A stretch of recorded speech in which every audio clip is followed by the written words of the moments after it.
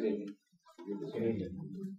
We're going to begin to develop a little bit further the repetition of the Millerite history in our day and age. And purposely, I erased this so I could put it back up on the board so that we could repeat it and remind ourselves of the sequence of every reform movement, but in particular to start with, the reform movement of the Millerites. The first waymark that we've been identifying over the weekend is the time of the end, 1798. Every reform movement would begin at this point where there's a prophecy fulfilled that sheds light upon the upcoming sacred history.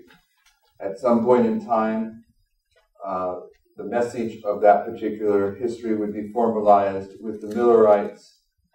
The Lord used William Miller to do so in 1833, and Miller began to present the first angel's message, and it went through history until it was empowered on August 11th, 1840. If you're not familiar with this, now, and the reason, when I say if you're not familiar with this, what I'm saying about August 11, 1840, this history of the Millerites and the truths understood and preached by the Millerites has been buried in Adventism through the receptions of customs and traditions that have been handed down from generation to generation. But generally, we have a little bit of knowledge about August 11th, 1840, because Sister White specifically addresses that in the Great Controversy. She talks about Josiah Litch printing a book predicting the collapse of the Ottoman Empire in 1838, and she talks about when it was fulfilled. She says the event exactly fulfilled the prediction, and then she further says when it became known, multitudes were convicted of the correctness of the rules of interpretation adopted by Miller and his associates, and a wonderful impetus was given to the Advent movement. So we're familiar with a little bit of that. But you may not be familiar with the fact that when it comes to prophetic study in Adventism, this date and this prophecy is perhaps the most attacked in Adventism. As you share prophecy around the world, from the highest levels, from the theologians to the lay people, there is so many arguments why this is not valid. It goes so far that some people actually teach that Sister White, when she endorses this in the Great Controversy, that she really did not write that Uriah Smith wrote it and snuck it into the Great Controversy while it was being printed. There's actually people that believe that and teach it and put it in print. All I'm saying is that this particular prophecy and its fulfillment has been a target of satanic attack within Adventism for years and years. And if you're not familiar with that, it's good to think about, because this is when the Millerite movement was empowered. This is when the year-day principle was confirmed, and therefore this is part of the foundation of Adventism that you have to understand correctly if you're going to understand that history. We've been identifying that when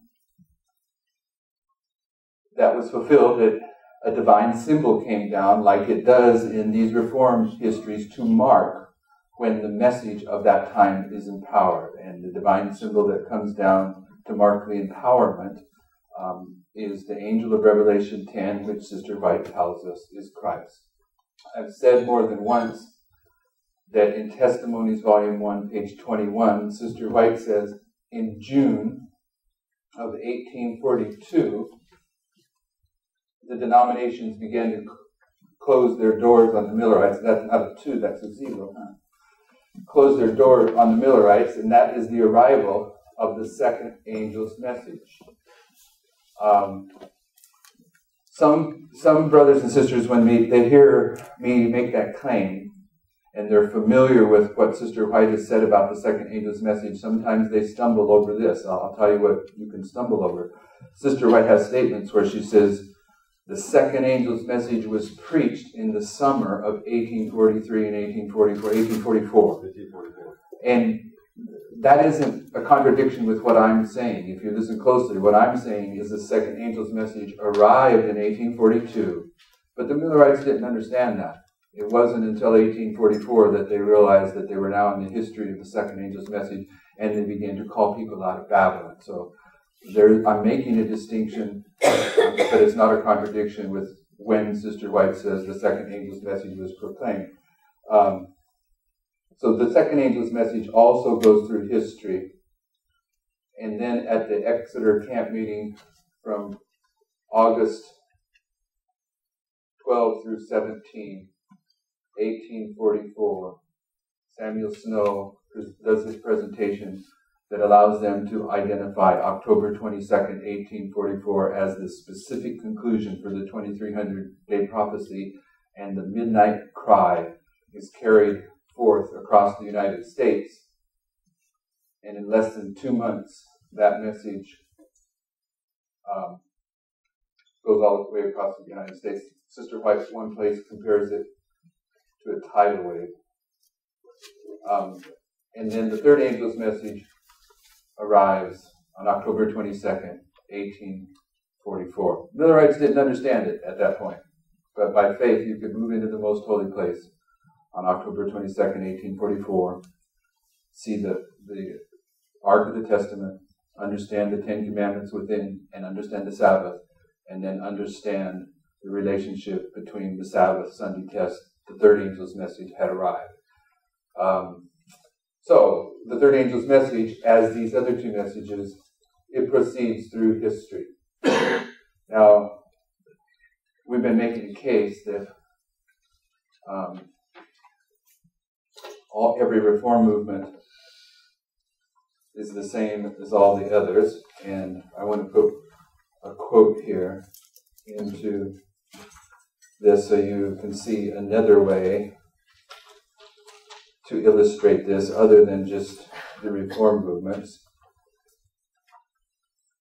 And this is from the 1888 materials, page 804. It says, the first and second angel's messages, that's this message and this message. It doesn't say the third. It just says the first and second angel's messages are still truth for this time and are to run parallel with this which follows. And what follows the first and second angel's message is the third. So Sister White is teaching here that the characteristics of the third angel's message are to run parallel with the characteristics of the first and second angel's messages. The characteristics of the first and second angel's messages that we've been identifying this week is there's a prophetic fulfillment that begins an increase of knowledge. Students of prophecy begin to run to and fro in the prophetic word, understanding the increase of knowledge. At some point in time, the message for that history is formalized.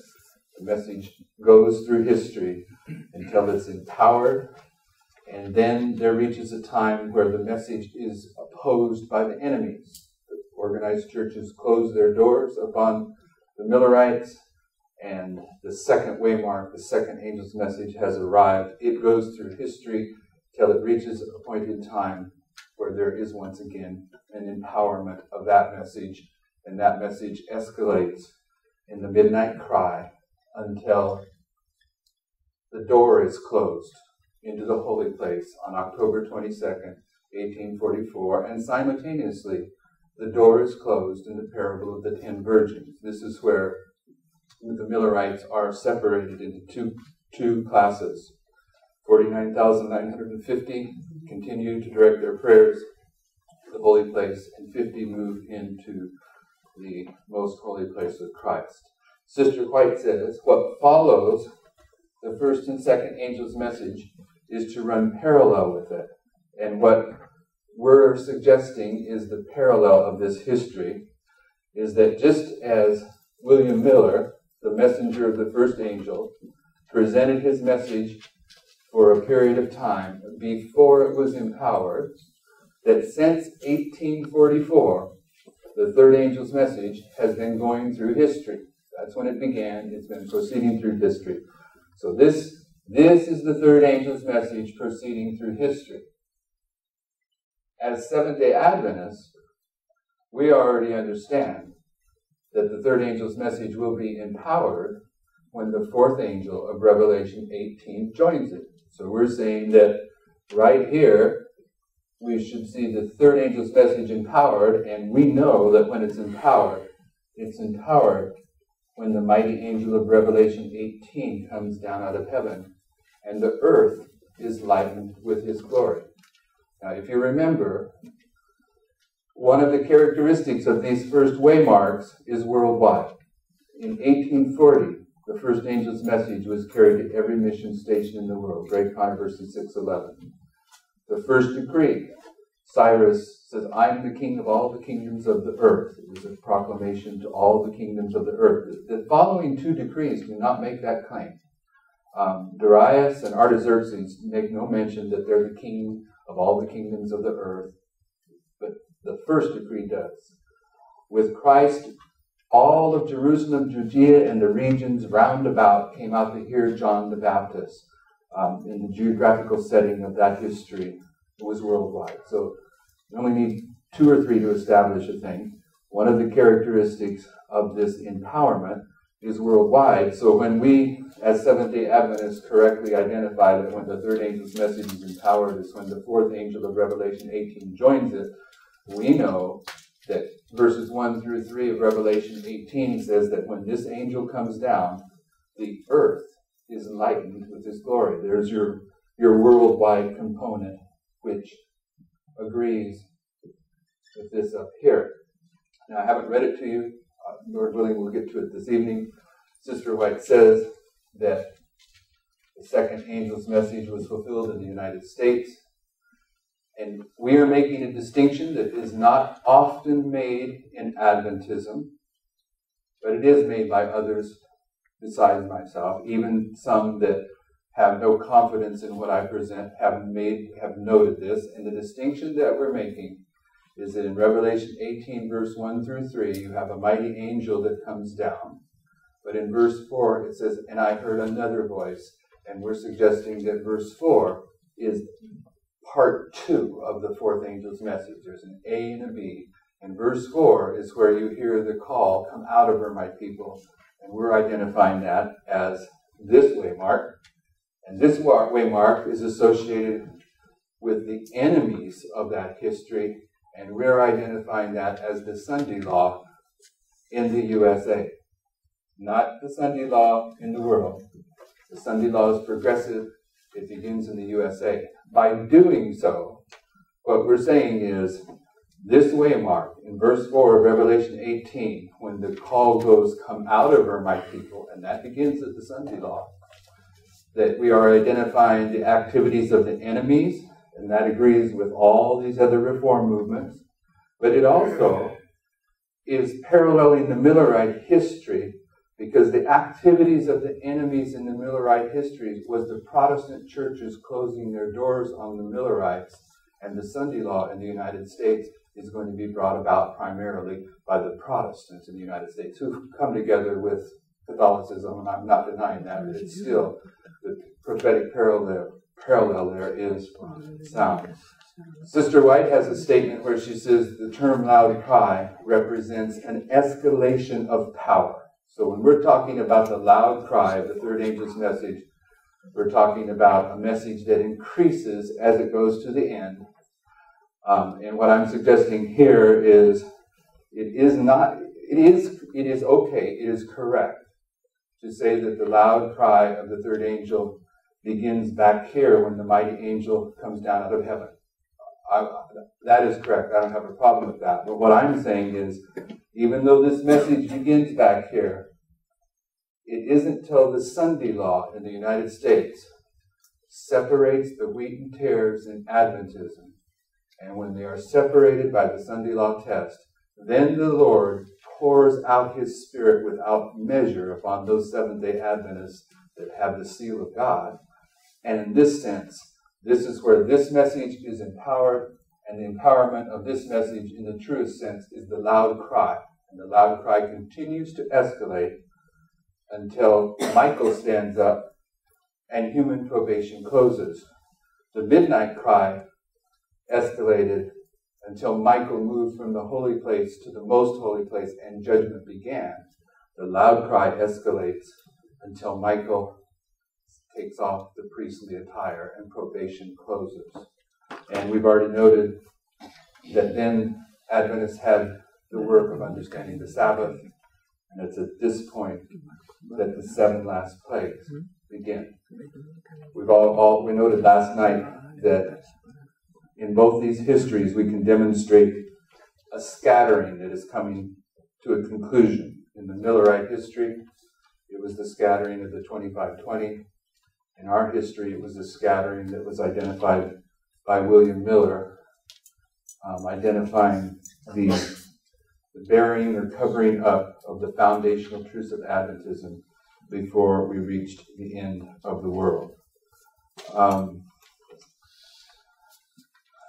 Let me read a couple references to you.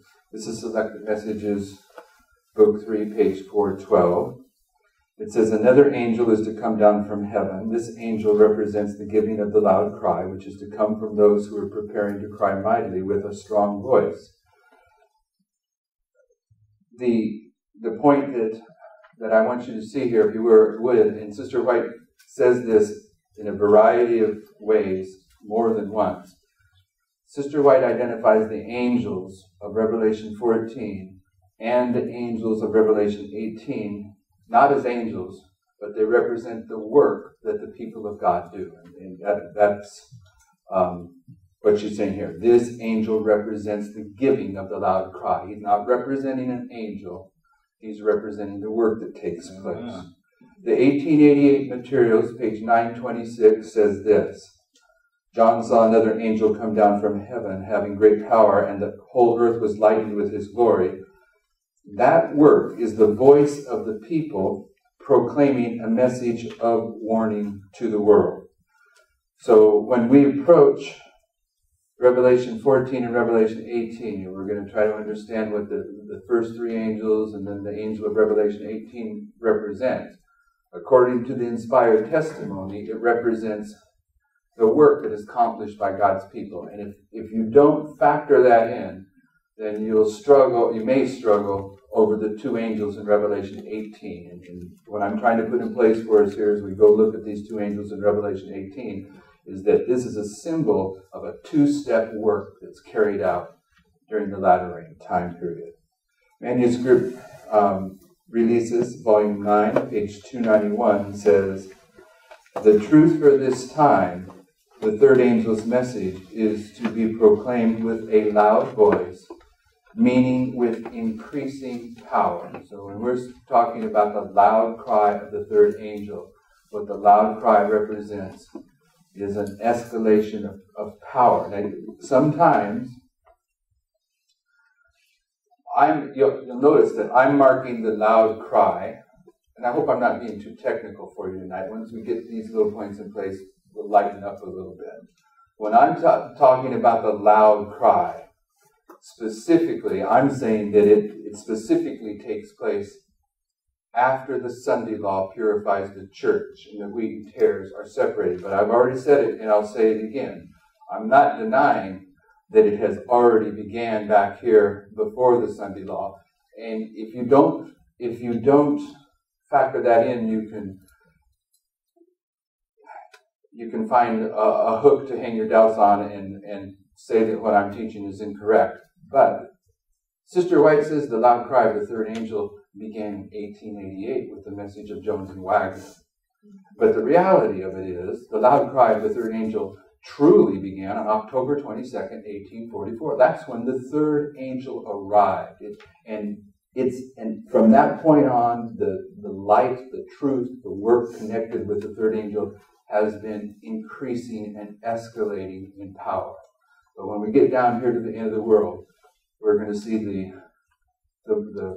fullest fulfillment of this. This is L/C, if you're wondering. That's not 4C. That's supposed to be loud cry. So let's go to Revelation 18, try to put this in place.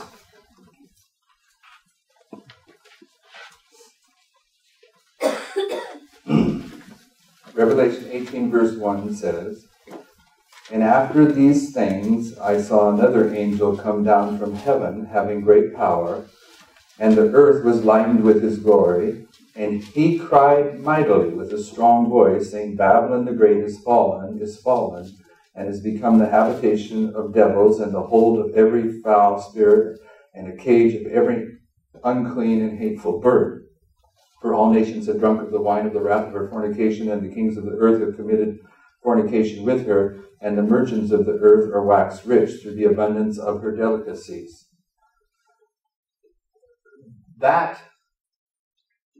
The fact of the fall of Babylon, you can trace back to June of 1842.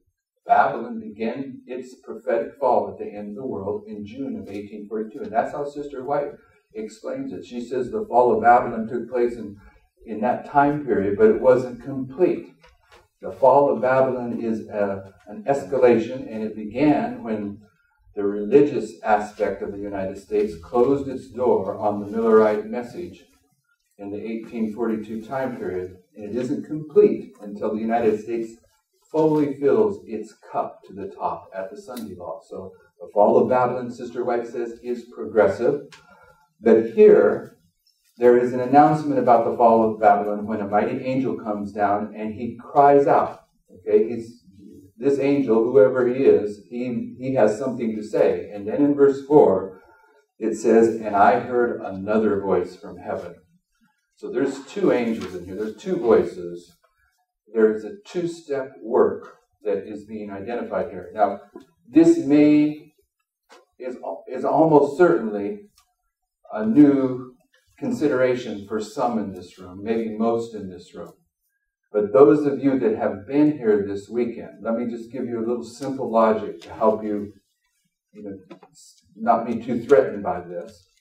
If you've walked, most of you that were here last night, I asked at one point, I says, how many of you seen how these reform movements parallel one another? Just bam, bam, bam. The way marks line up, right? And everyone said yes. And I says, it's simple to see. And everyone said yes. And it is simple to see. And so my point is this. We know that Revelation 18 is identifying the final reform movement of the 144,000 and the latter rain. So we should expect to see the same characteristics in this history because they're all pointing forward to this history. Therefore, when you mark these two voices in Revelation 18, all you're doing is consistently applying Revelation 18 with the pattern of the reform movements that have already been established over the weekend. And they're there. Now, that isn't, I'm not saying that that's the argument to make you accept that, but I want you to at least see that we're staying within the boundaries of what we identified over the weekend. Now, I have something to read here, and this, I always feel, I've never had confidence that when I read this, that the audience can follow along. So I always forewarn them about this, okay?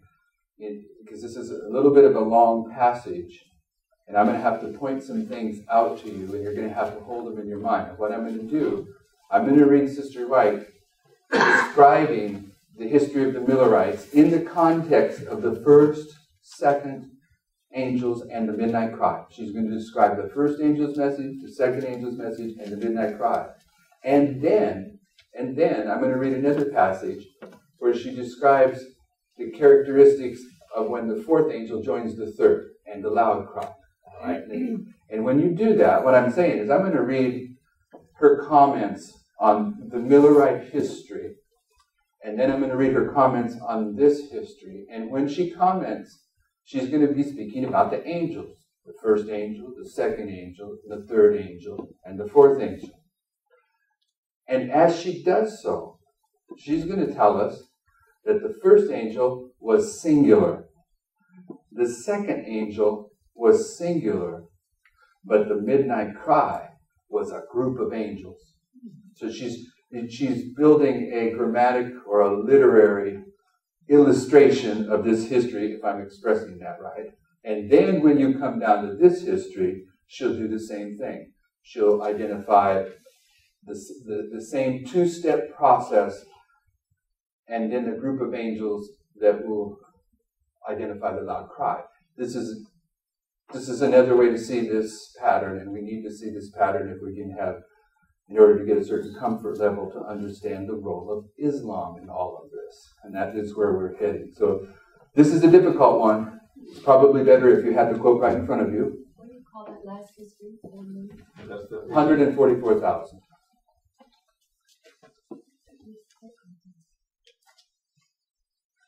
I guess you could put Rem there.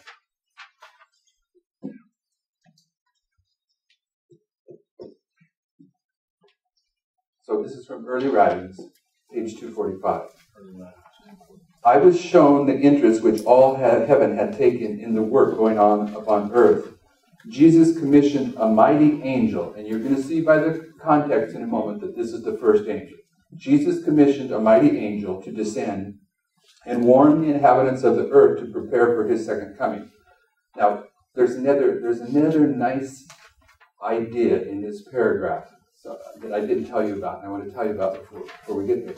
In the context, you will see clearly she's talking about the first angel of Revelation 14. Okay? Is everyone familiar with the first angel of Revelation 14? Okay. Amen. Okay, so I'm not losing you, in theory here. But when she comments on this angel, she's going to say that his work was to lighten the earth with his glory. And in the first angel's message of Revelation 14, the first angel, it doesn't say he's going to lighten the earth with his glory. Where is that found? That's the fourth angel of Revelation 18. So she's making a direct connection to the work of the first angel with the work of this angel. If you had it in front of you, you could see it. But let me read this again. Jesus commissioned a mighty angel to descend and warn the inhabitants of the earth to prepare for his second coming. As the angel left the presence of Jesus in heaven, an exceeding bright and glorious light went before him. I was told that his mission was to lighten the earth with his glory and warn man of the coming wrath of God. Multitudes received the light. Another mighty angel, both of these angels have been singular. Another mighty angel was commissioned to descend to the earth. Jesus placed in his hand a writing, and as he came to the earth, he cried, Babylon is fallen, is fallen. That's the second angel's message. Therefore, the one prior to that was the first angel. And then here's the next sentence. As the people of God united in the cry of the second angel, the heavenly host marked with deepest interest the effect of the message. Jesus commissioned other angels, plural, to fly quickly to revive and strengthen the drooping faith of his people and to prepare them to understand the message of the second angel and the important move which was soon to be made in heaven. I saw that these angels receive great power and light from Jesus and fly quickly to earth to fulfill their commission to aid the second angel in his work. A great light shone upon the people of God as the angels cried, Behold, the bridegroom cometh. Go ye out to meet him. So, Amen. What you're seeing at a very, I don't know if this is the right expression, at a grammatical level, is she's saying the first angel singular, second angel singular, but the midnight cry is plural. And she's saying the first angel is a parallel to the fourth angel. His work is to lighten the whole earth with his glory. Then in Early Writings, page 277, she says this. I saw angels hurrying to and fro in heaven, descending to the earth, and again ascending to heaven, preparing for the fulfillment of some important event. Then I saw another mighty angel, singular, commissioned to descend to the earth and unite his voice with the third angel, singular. Okay? Singular, third angel. The other angel, singular. Two singulars. To unite his voice with the third angel and give power and force to his message. Great power and glory were imparted to the angel, and as he descended, the earth was lightened with his glory. The light which attended this angel, singular, penetrated everywhere as he cried mightily with a strong voice, Babylon is fallen, is fallen. This is Revelation 18, verses 1 through 3 that she's quoting from. Now notice what she says, and I mentioned this earlier. The message of the fall of Babylon, as given by the second angel, is repeated with the additional mentions of the corruptions which have been entering the churches since 1844. The work of this angel comes in at the right time to join in the last great work of the third angel's message as it swells to a loud cry. And the people of God are thus prepared to stand in the hour of temptation, which they are soon to meet. I saw great light resting upon them, and they united fearlessly to proclaim the third angel's message. Now notice, she's been talking about a singular angel, the third angel's message, a singular angel that joins with them, okay? Singular angel, but the second angel in the Millerite history was then joined by a group of angels in the midnight cry. So you see the parallel so far? Now here's what she says.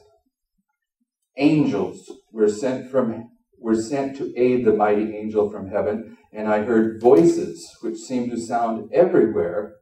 Come out of her, my people. This is verse 4 of Revelation 18. Okay. It's an absolute parallel, and she's marking verse 4 as the parallel to the midnight cry. Okay. Singular, plural. I mean, but it's better if you have this in front of you to read it, but it's there. The message seemed to be in addition to the third message, joining it as the midnight cry joined the second angel's message in 1844. So what I'm saying, and some of you came in a little bit late into this, and this is one of the more difficult things we share, so I may have lost you. But what we're saying is that Revelation 18, verses 1 through 3, is when the mighty angel comes down and joins with the third angel and empowers the third angel's message. But when you get to verse 4 of Revelation 18, you have reached a Sunday law in the United States where the church is purified. The Holy Spirit is then poured out without measure, and the loud cry message of come out of Babylon is given in earnest until the close of probation. So when we're suggesting this two-step process in Revelation 18, there are a number of ways to demonstrate that it is valid. Now, don't forget, this is the first time you're hearing this. But let me ask a question. Those of you that have been here since Friday night, are any of you hearing things that you're unfamiliar with? Are you already? Okay. There's some hands that went up. That's what I expected. I understand that some of this is new and it's a little bit hard to drink in the first time around. So if tonight you're swimming once again mentally, saying, what is he talking about? Let me remind you that the only argument, it is not the only argument that I'm making here that this history parallels this history. We've already made these parallels over here as well. What we just went through with the angels is one of several layers to back up this two-step work that is taking place in Revelation 18.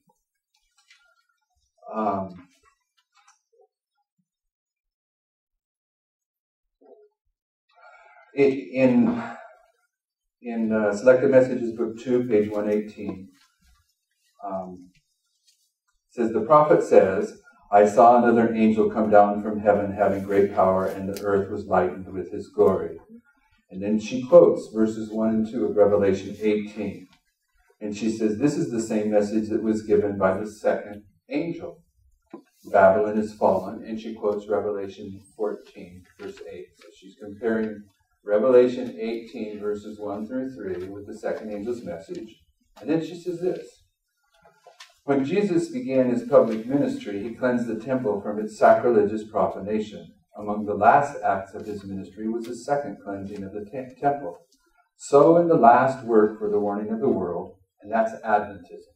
Adventism is the last work for the warning of the world. And when I say Adventism, I'm meaning the beginning of Adventism with the Millerites, the end of Adventism for the 144,000. The work of Adventism is to warn the world, and it's the work that's represented by the angels of Revelation 14 all the way through to the angels of Revelation 18.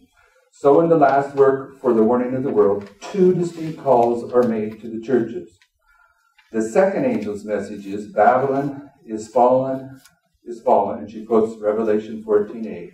And then she says this, and in the loud cry of the third angel's message, a voice is heard from heaven saying, come out of her, my people. And she quotes verse 4 of Revelation 18. In here, she's giving us another prophetic argument, if you can follow it. The climax of the second angel's message in 1844 is where the door was closed in the parable of the 10 virgins. It's where the door was closed into the holy place. And it's where the separation took place between the foolish and wise virgins of the Millerite time period. 49,950 foolish virgins, 50 wise virgins. If you look at the closing of the door in this reform movement, it's here where the door closed on Pharaoh in the reform movement and Egypt in the reform movement of Moses. In the reform movement of Noah, it's here where the door closes. So the door closes for the world here in the final Reformation, but judgment at the end, as the door closes, begins with God's church. And our door closes before Michael stands up as Seventh-day Adventist, and our door closes at the Sunday law in the United States, and this is where he's cleansing his temple. When Sister White's identifying the two cleansings of the temple, she's saying in the history here of the second angel's message reaching its climax, Christ cleansed his temple the first time. He had raised his temple up during the 46 years of 1798 to 1844, and in 1844 he cleansed it and moved into the most holy place. And the second time he cleanses his temple is at the Sunday law. The Sunday law, it takes place again. So Sister White's speaking about the two temple cleansings, and she's quoting Revelation 18, verse 4. She's giving added testimony that this point here, verse 4 of Revelation 18, is the Sunday law in the United States, where the Adventist church begins to be purified. If you would turn with me now, we have more to say about this. We'll come back to this. If you turn with me to Luke 21, try to put another component in place in the next few minutes. In Luke 21, verse 7, the disciples ask Christ a question that we need to understand. And verse 7 says, and they asked him, saying, Master, but when shall these things be, and what sign will there be when these things shall come to pass? And I said it before, I'll say it again, as I understand it, when there is a question raised in the Scriptures, that question wasn't for the disciples that asked the question. That question was for you and I.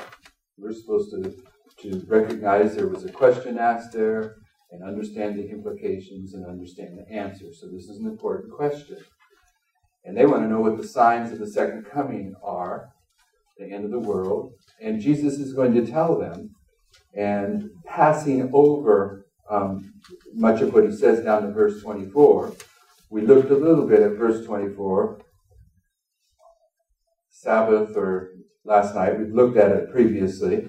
Verse 24 says, and they shall fall by the edge of the sword, and shall be led away captive into all nations, and Jerusalem shall be trodden down of the Gentiles, until the time of the Gentiles be fulfilled. As Seventh-day Adventists, we understand that Luke here is a parallel passage to Mark and to Matthew 24.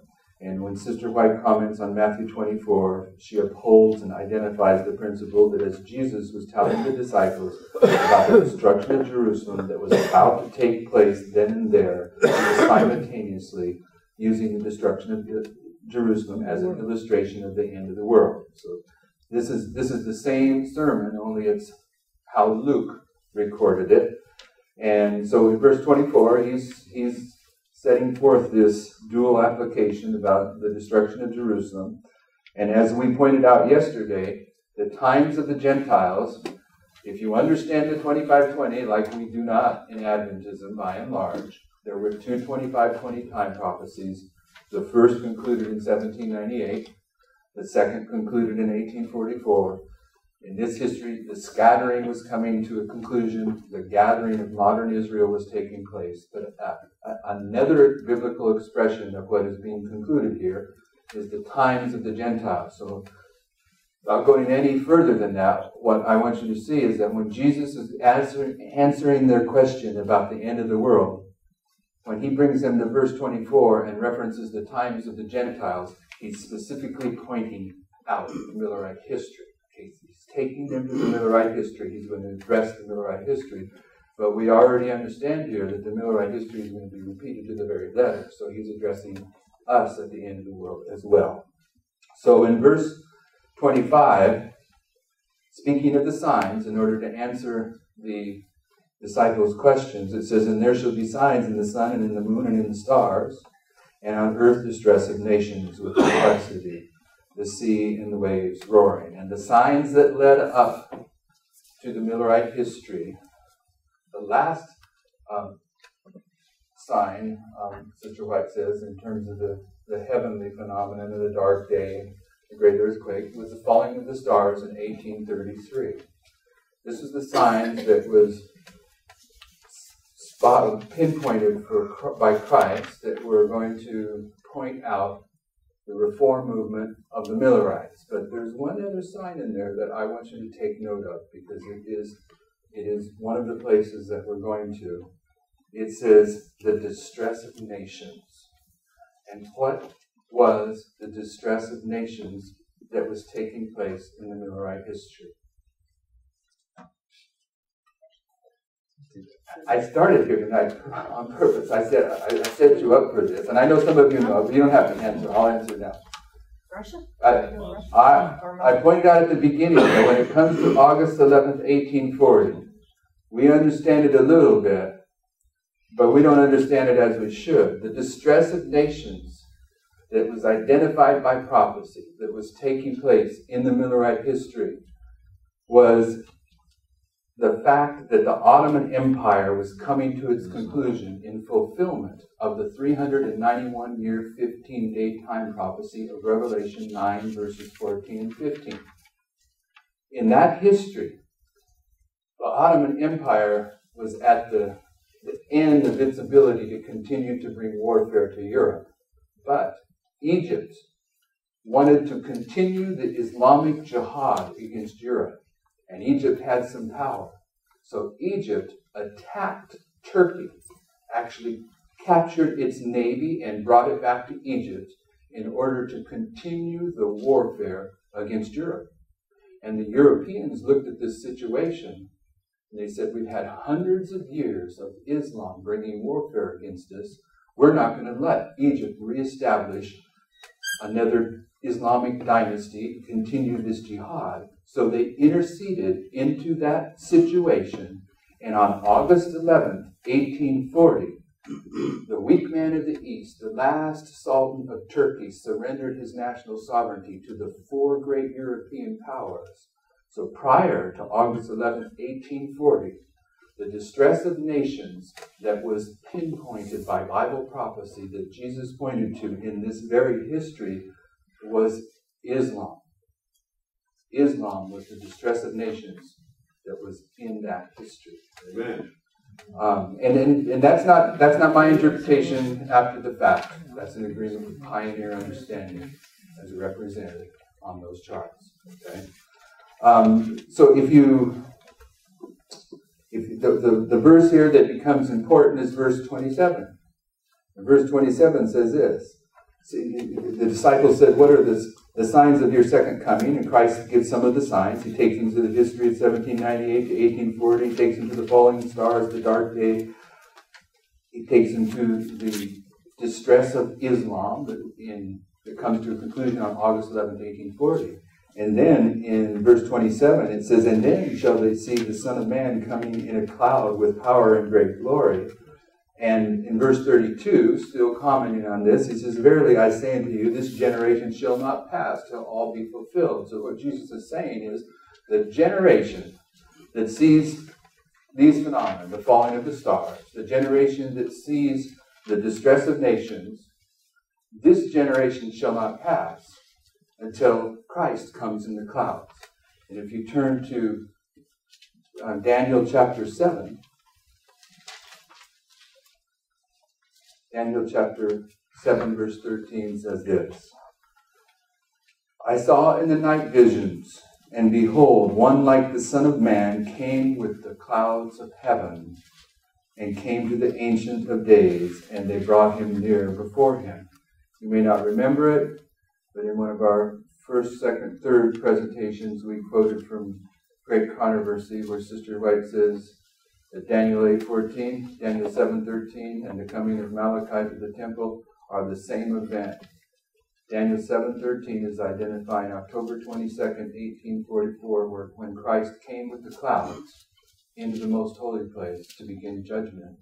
So the Millerites that saw these signs, in agreement with what Jesus said in Luke 21, that generation of Millerites did not pass until Christ came in the clouds of heaven. Amen. Now, we read a quote early on. I won't go back to it.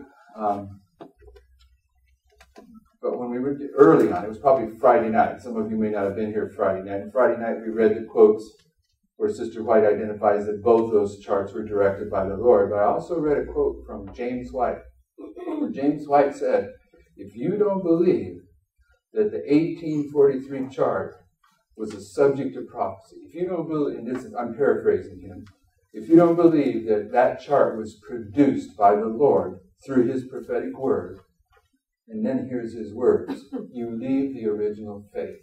Okay, because all the Millerites understood that the production of the 1843 chart was something that the Lord accomplished, not men. And they knew which passages of Scripture that produced that chart. And we've looked at them here the first night on Friday night. So I want to add one more waymark in the Millerite history. And it's right here in the 1842 time period. The 1843 chart is one of the waymarks of this history.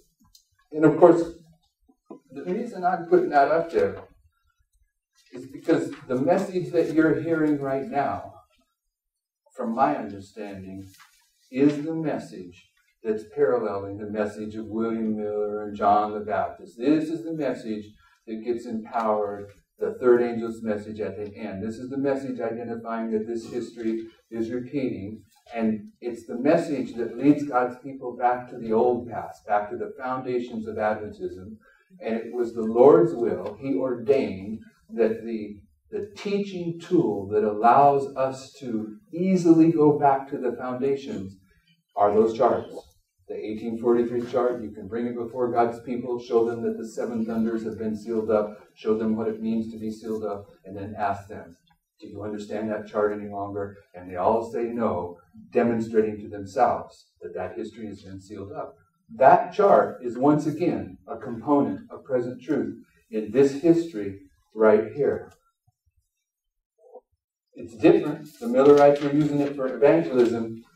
This is being used to try to revive God's people. It has a different purpose, but it's taking its place in this unfolding history as we speak. So why am I saying that?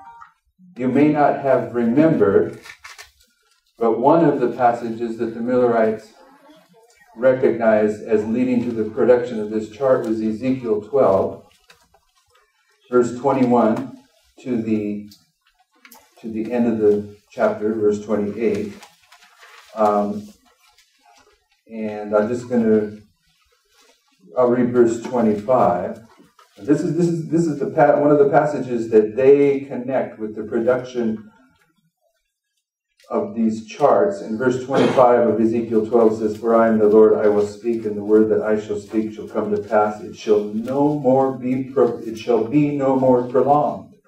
For in your days," or if you were going to put this in the context of Luke 21, in that generation, "For in your days, O rebellious house, will I saith the word, and will perform it, saith the Lord God." This is a promise that the two passages of Scriptures that are connected with those charts are identifying that when those charts become a component of history, that the prophecies connected with that history will be fulfilled at that time, in those days, in this generation. What was the last time? That's verse 25. And I'll read onward. Verse 26 says, "And again the word of the Lord came to me, saying, Son of man, behold, they of the house of Israel say the vision that he seeth is for many days to come, and he prophesy of the times that are far off. Therefore say unto them, Thus saith the Lord God, there shall none of my words be prolonged any more, but the word which I have spoken shall be done, saith the Lord." So what I'm suggesting to you is when you understand that the 1843 chart is one of the waymarks of the Millerite history, and that the Millerite history will be repeated at the end of the world to the very letter in the Reform movement of the 144,000, that the 1843 chart brings with it Habakkuk 2 and Ezekiel 12, and the testimony in Ezekiel 12 is that in the days when this chart is established as a waymark, that the prophecies connected with that chart will come to pass. And they did for the Millerites. And the fact that the chart is once again becoming present truth is a testimony that the generation we're living in does not pass until the Lord comes. And now I think we can do this. If you go back to Luke 21, when Jesus was asked what would be the signs of the second coming, and he sets forth the signs that we briefly looked at. In verse 29, he gives a parable. He's repeating and enlarging upon what he said, because, there's a statement where Sister White says, "It is the voice of Christ that speaks through patriarchs and prophets from the days of Adam until the closing scenes of time." Every word of prophecy is the voice of Christ. Amen. So when you look at prophecy and you realize that one of the rules of prophecy is the principle of repeat and enlarge, and then you see Jesus giving the signs, and then he goes into the parable, he's just doing something consistent with himself. He's repeating and enlarging. And in verse 29 he says, "And he spake to them a parable, Behold the fig tree and all the trees. When they now shoot forth, you know of your own selves that summer is nigh at hand." And in Jeremiah 8:20, it says, "The harvest is past, the summer is ended, and we are not saved." So when verse 30 says, "The summer is now at hand," according to Jeremiah 8, and the prophets agree with one another, the summer is the harvest. And then in Matthew 13:39, it says, "The enemy that sowed them is the devil. The harvest is at the end of the world." So when it's talking about the summer in verse 29 of Luke 21, it's talking about the end of the world. And Jesus says, when you see this sign, when you see these things at the end of the world, know that the kingdom of God is at nigh at hand. Verily I say unto you, this generation shall not pass till all be fulfilled. There is a sign. Brothers and sisters, we haven't looked at it closely. But in each of these histories, there is a sign. If you remember, in the history of Christ, we went to the prophecy in Isaiah 7 that predicted that a virgin would conceive and bear a son. And it would be a sign. The reason that Isaiah set that forth, he asked King Ahaz, ask the sign, and Ahaz didn't want to. So he set forth the sign. Christ was a sign. In the time of Moses, the Bible talks about the signs and wonders that were done in Egypt. Okay? Each of these reform movements have signs, and we know that as Seventh-day Adventists. We know that the Sunday law is a sign. So we know that we have signs. The Millerites had signs. And Jesus, in Luke 21, is telling us what our sign is at the end of the world. Our sign is when you see the trees bud, you know you're at the end of the world. And what is it that causes the trees to bud out in the Middle East? It's the latter rain. And Sister White says, commenting on Luke 21, if I can turn right to it,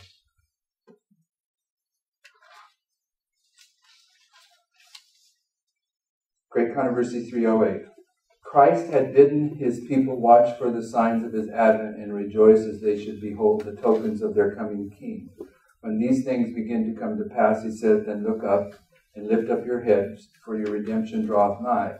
He pointed his followers to the budding trees of spring and said, when they now shoot forth, ye see and know of your own selves that summer is now nigh at hand. So likewise, when ye see these things come to pass, know that the kingdom of God is nigh at hand. Sister White is isolating this sign, not for the Millerites, but for us. And the reason we're making this point, and I'm making it here, we're going to have to develop it further in other presentations. Sister White, in Great Controversy 611, she has a paragraph where she talks about the history of Revelation 18, the latter rain history. And in the next sentence, she says, the Advent movement of 1840 to 1844 was a wonderful manifestation of the power of God. And she talks about that a little bit, and in the beginning of the very next paragraph, she says this history that she just compared with 1840 to 1844, she says it will be similar to the days of Pentecost. And we'll read that as we proceed, but the point is this. When Jesus pointed out our sign for the end of the world, he said it was the budding trees of spring, and the budding trees of spring is the latter rain, and the latter rain has been illustrated in these sacred reformatory movements. 1840 to 1844 is an illustration of Pentecost, according to the spirit of prophecy. And Pentecost is an illustration of the latter rain. And when you and I reach the time to where we can see that this history is repeating, we know that we have reached the generation that does not pass until Jesus comes in the clouds of heaven. And brothers and sisters, it can be demonstrated that we have reached that time. Amen. So we pray.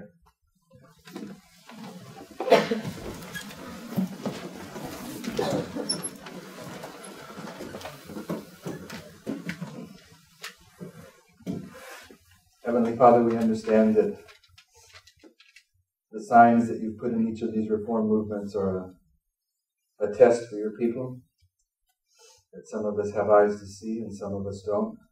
We ask that you give us all in this room, in this hearing of this message, the discernment to recognize that you are speaking to our hearts and to our minds through your prophetic word that's identifying that the history that's unfolding on planet Earth is identifying that you are now in the final work in the most holy place. And that the work you're doing must be in agreement with the work that we're doing as we participate with you, in order that you can perfect our characters and place your seal upon us, that we might finish this work and go home. We give you permission to do what it takes in each of our lives to make this happen. We pray for our families and our friends and our Adventist friends that seem to be asleep to the seriousness of the times and the message that you're unfolding. Give us the wisdom and discernment to give a word in due season and help them along the way. And we thank you for all these things. In Jesus' name. Amen.